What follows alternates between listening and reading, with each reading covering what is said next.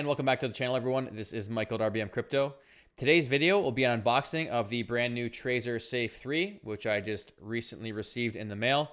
And what we'll be doing today is we'll be unboxing it, showing you what's inside the case, and then we'll be setting up your wallet for the first time. That way you can safely store your cryptos offline. But before we jump into it, if you're enjoying the content you're seeing, don't forget to like and hit that subscribe button. All right, let's go. So first things first, once you look at your Trezor Safe 3 box and you now have it in your hands, you can see that there's a security seal on the side of the package. You want to make sure that that has not been broken. And in our case, it has not been. So right now what we're going to do is we're going to tear this off.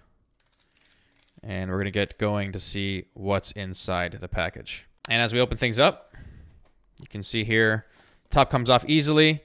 You have a Let's Get Started package here. The cable that goes with it to plug in to your desktop computer. And then obviously the device right here. You can see all black LCD screen in the front. And you can see there's also a safety tab here at the bottom and a safety seal where you would be plugging in. So you want to make sure this has also not been broken. In our case, it has not been. So what we're going to do is we're going to tear these both off and we are going to move forward. And you can see here, once we pull off the back, it will also pull off the front as well. And now you have access to your screen. And you can see here, it's machined nicely. On the back here as well, you can see the Trezor logo. And then now what we're going to do next is remove the security seal on the front tab here. And we will begin the process of setting up your wallet. So now that we have everything unboxed, we can move that out of the way. We'll just leave our Trezor here. We also have our cable that's plugged into our desktop PC now. I'm going to throw that over to the side. And we can just look at our package here that comes with the device. So if we just open this up from the backhand side here, you can see that there's a Get Started little manual here that will show you basically a little bit with the device and how to set things up. A little sticker from Trezor, a secondary, or even a third Trezor sticker here, and then your 2 recovery seed booklets. So basically with these booklets here, there's your area to put in all of your words for your safety key phrase. You can see that there's going to be 12. So what you would do is you would make sure that when you set this up, you are going to make sure that you make 2 copies and store them in different locations. Always make a copy with a pen and paper. Never make a digital copy. And for any reason at all, don't print your keys out. Don't do anything like that, because as soon as it's digital, it can be hacked. So what you want to do is make sure always pen and paper, store them in a safe location for the long term. That way only you know where they are and nobody else can find them. So now we have our recovery seed. What we're going to do now is we're going to take the next step forward here and set up our wallet. So I'm going to plug in my device for the first time. So I'm just going to plug in my cable here. I actually have an extended cable, and this cable is 2 meters long. That way I have some space to go from my desktop to my device, and I don't need to sit there struggling with the small cable that comes with it. So it's a great purchase, and if you want to purchase one, you can purchase it directly off of the Trezor website. Okay, so now our device is plugged in and we're ready to rock and roll. So you can see on the screen here, once we plug it in for the first time, it'll tell you to go to trezor.io/start. I've already done so, and I already have the Trezor Suite desktop program installed on my PC. So if you don't have that done so far, I will post a link on where to download the Trezor Suite in the description of this video below, and all other relevant information will also be in the description as well. Now, before we get started, you can see here, once I've plugged in my device, it asks us to do a security check. It wants us to make sure that our hologram, which we checked before at the bottom of the device, was not tampered in any way. So ours was not. And then obviously our device was purchased from a Trezor shop or a trusted reseller, which we did. And then the device package was intact and untampered with a security tab on the side of the packaging, completely intact and not tampered with. So ours was also okay. So at this point, what we're going to do is we are going to start setting up the Trezor for the first time. First things first, what we're going to need to do is we're going to need to install the firmware for our device, and the latest version is 2.6.3. So we're going to hit install firmware, and you can see here on the device, it is now installing the firmware. We're about 12% done. And when this is finished, we can begin to set up our wallet. You can see as the installation progress is progressing, there's a little tiny screen on the device going along with it. And now you can see that the firmware has correctly been installed. And now we can move on to the second step, which is setting up our wallet. So now that the installation is completed, we can hit continue. So now the next step is we're going to check the device to make sure that it is legitimate. So you want to make sure that you hit start here. And now it's going to ask you to confirm on your device the check. You're going to hit allow. And it is now checking authentication on the device itself. And now you can see on the screen that we are verified and the wallet is genuine and we are ready to go. So we can hit continue. We'll hit continue on the Trezor device. You can see here that there's two buttons, one on the left-hand side, one on the right for X and move forward. So there'll always be two buttons that you can use with the screen. So right now we're going to move forward here. It's going to ask you to use the Trezor by clicking the right and left button. That way you can get used to using both of them. And then you can hold to confirm to continue the process. And that's going to ask you to press the right scroll down to read all the content when all the text doesn't fit on one screen. And then you can hit continue and then confirm with both buttons. After this, you can see here it says tutorial complete and you're now ready to use the Trezor device. You can hit continue and the tutorial is now completed, and now we hit continue on the screen. And now we can set up our wallet. So the first part of the setup is just a process to get you familiar with the device and to make sure that it is verified with Trezor for it to be genuine and for you to begin to store your crypto on. So now that that is completed, we are good to go and we're going to begin to set up our wallet. Now, if you have an existing wallet, you can just choose to hit recover wallet and you can set up a wallet using your past security phrase. Today, we're not going to do that. We're going to set up a wallet from scratch to show you the entire process. And that way you get a good understanding of how to set up your device and then begin to store crypto. So what we're going to do now is hit create new wallet. And you can see there's just two different options here on the screen, one for standard backup and then one for an advanced Shamir backup. This actually breaks up your key into several parts. It's a little bit more advanced. So for today, we're going to just do a standard seed backup. So I'm going to click on this. And then once this is done, you're going to need to confirm on your device. Just going to scroll down here. It's going to ask you to confirm. I'm going to hit create wallet. And it is now processing on the device. And now it says your wallet is almost ready. So now we're going to create a backup. So we'll hit create backup. And now you can choose to create your seed. So you see some options here. It's just going to let you know what this means. So your recovery seed is basically your recovery in case you lose your device or it gets damaged. So basically what this means is this security key that you write down, if you lose your device, it's damaged in some way or you can't access it, if it's stolen, all you need to do at that point is go and purchase a brand new Trezor, import the security key, and you have access to all your funds again. So they are not lost. And as I mentioned earlier in this video, never make a digital copy of your key. And make sure you store your recovery seed securely and never share with anybody. So what we're going to do right now is just click on all three of these to say we understand. And we're going to hit begin backup. It's going to ask you to confirm this on the Trezor. And it's going to ask you to double tap both buttons. So we're just going to hit that. And then it's going to ask you to show the first word. Make sure that obviously you write down all of these words in order from 1 to 12. Hit show words. And now you can see it's going to start to show all of your security words in order. So you can see I have 1, 2, and 3 here on the screen. I'm going to write these down in order, and I'm going to hit the down button. And I'm going to continue to process and write down all of these words in order until I reach 12, and then I will hit continue. And I can see here on my screen that I have written down all 12 words, and I can hit hold to confirm. And now once this is done, it's going to ask you to check your backup. Essentially, it's going to ask you to present a certain word in a certain order. So I'll hit continue. And it's going to ask me to select my third word, which is indeed the one that is shown. So we'll hit that. It's going to ask me for my sixth word. We'll double tap. And then it's going to ask me for my 12th word. And we will also double tap to select.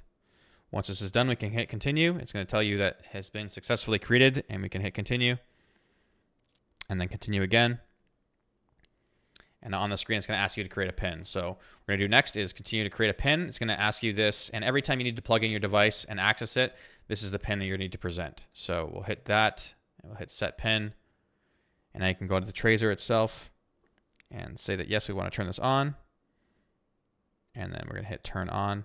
And then we can do any PIN basically from 4 to 50 digits long. And then we can hit continue. And now you can choose to set up your PIN. So you can see here on the screen, you can scroll left or right to choose the number and then double tap to select. So I'm just going to set up a PIN now using the available options. And then once we are good to go, you can just scroll all the way over to one side and hit enter. And then that will be the confirmation. At this point, you're going to hit continue and it's going to ask you to put in your PIN one more time. So I'm going to do so right now. And then once I'm done confirming it, I can just hit confirm with a double tap. And now it's going to process my PIN and create it for the device. And once again, this is going to be required every single time you log in. Once it's done, you'll hit success, continue. And now your Trezor PIN is set and you can continue. And now you can choose to begin to set up your wallet. So you can see that automatically all of these are selected. If for some reason you don't need one of these, you can obviously uncheck it and it will hide that wallet. For now, we're going to leave them all checked off. That way we can have access to all of them. And then if you want to choose to do so, you can hit advanced here. And there's also options to enable Tor. We're not going to do that today. And we'll just leave the available coins here. So we'll hit complete setup. And now you can choose to edit your name and change your home screen on your device, as well as now the wallet is set up and ready to go. So we can do this later on. I mean, you can just choose now if you want to edit your name, you know, demo or whatever you so choose. I'll hit edit name, and then you can hit confirm on the device to change the name. So now it's now demo on the device. You can see that is the brand new name. If I want to change the home screen, I can do so by installing different graphics. So now what we're going to do is access the suite, and we're going to again to show you the wallet. So now we're on the suite itself, and this is where you'll be presented with two different options. You can see a standard wallet for your wallet type, and then a hidden wallet. Now what this is an extra layer of security. So when you plug in your device, you have your PIN, which protects your device and all the funds in it. And then if you want, you can add an additional step, which would be to add a passphrase. So this can be any word that you want. And what that means is when you log in, you would need to put in your PIN and your passphrase to access your wallet. So if somebody were to get access to your PIN and that's compromised, they would still not be able to access your funds. So it is a good extra step. I do have it set up on my wallets just in case. It's always good to have. So for today, we're not going to set up a hidden passphrase, but if you wanted to do so, you could just choose any word. So for myself here, I could just choose, you know, hello, and that would become my passphrase. Obviously, that's not very strong, but you get the idea. But for today, we're going to just do a standard wallet. So I'm going to select standard wallet here. And now we're going to set up our wallet for the first time. And you can see now that everything is going to set itself up. So we have access to our wallets that are being set up here now down below. And there will be a portfolio area here where you can see a chart showcasing all of your funds and how they are doing over time. And obviously the quantities that you have set up in your wallet. And if you scroll down here, you can see all of our security has been created and backed up, and we are good to go. Discrete mode is just something where you can temporarily hide your balances. You can see it there. If I click that on, nobody can see the balances on the screen. I can just choose to disable that, and then we're good to go. So at this point, this is our full dashboard here. We can go to accounts, and this will be our account section where you can see all of your different cryptocurrencies that you can store in your wallet. You have Bitcoin, Litecoin, Ethereum, XRP, you know, Bitcoin Cash, Zcash, Cardano. These are all completely integrated within the Trezor device itself, and they are ready to go right off the hop. You can see Ethereum is here, and if you want, there's a section for tokens as well. So obviously, all token support for every ERC20 token that's available. They have support for over 1,400 different cryptos using Trezor. So basically for today, what we're going to do is now that we have our wallet set up, we're going to send some Ethereum to our wallet to show you how that would work. So at this point, you can see we're on our Ethereum wallet. We can choose to receive some Ethereum, and now you can see our address is right here. So what I can do now is I can go to show full address, and now it's going to ask me to confirm my address on my screen. You can see here that the address pops up, and to confirm this, once it's a double check, I can see that it matches. I will just double tap confirm, and now it will allow me to copy my address. That way I can send some funds to it. Now I'm going to copy my address here, and I'm going to send some funds to my Trezor device. All right, now you can see I'm on my MetaMask account. I have now pasted in my address for my Trezor device in the send section here. I have a small amount of Ethereum, and I'm just going to send around $100 of Ethereum to my Trezor device. Once this is completed, I'm going to hit next, and I'm going to confirm the transaction, and then we'll head back on over to our Trezor Desktop Suite to see the Ethereum arrive. All right, now I'm back on my Trezor Desktop Suite, and you can see that my 0.05 Ethereum, which is about $100 US, has arrived on my Trezor wallet. And now if I want, I can just simply unplug my device and store it offline, and my Ethereum will be protected by my device. And at this point, what I can do now is I can also go to the notification tab up here. It will show me that there's been a transaction completed. I can select view details, and it will show me the transfer here in the Ethereum section, the main overview section of my wallet. Can also head back on over to dashboard, And you can see now that my portfolio reflects this amount in my Ethereum wallet. Now, if we want to send our Ethereum back to an outside wallet, we can do is go back to our account section here, choose Ethereum, and now you can see we have the option to send. So now I can send, and now I can paste in an address where I want to send my Ethereum to, choose the amount. So let's say it's 0.45. That way I have some fees for gas, and I could just paste in my address here, hit review and send on the device, and then hit continue. And that's what we'll do right now. I'll paste in my address where I want to send my funds to. You can see now that it has a gas fee of 2.35. So basically, if I wanted to do so, I could choose send max. This will show me how much Ethereum I can send and what the gas fee would be. I can hit review and send. Once I do so, my device is going to show the recipient of where my transaction is going. I can choose to hit continue. And then it's going to show me the amount and how much it's going to cost for gas fees. I'll hit confirm with both buttons. And then on the screen, it's going to ask me to confirm the transaction, which I will do, and I will hit send. And there you go. 0.048929 ETH has been sent to the address I specified. And once the transaction has been completed, it will reflect in my wallet, which is now you can see there's no Ethereum in there. And that's going to be pretty much it for today's tutorial. I've unboxed the device with you, shown you what comes in the packaging with the Trezor Safe 3, how to connect to it, how to use the device itself, and how to create the wallet, and then how to send and receive cryptocurrency. This device is a great low-cost option in comparison to their Trezor Model T, which I also own.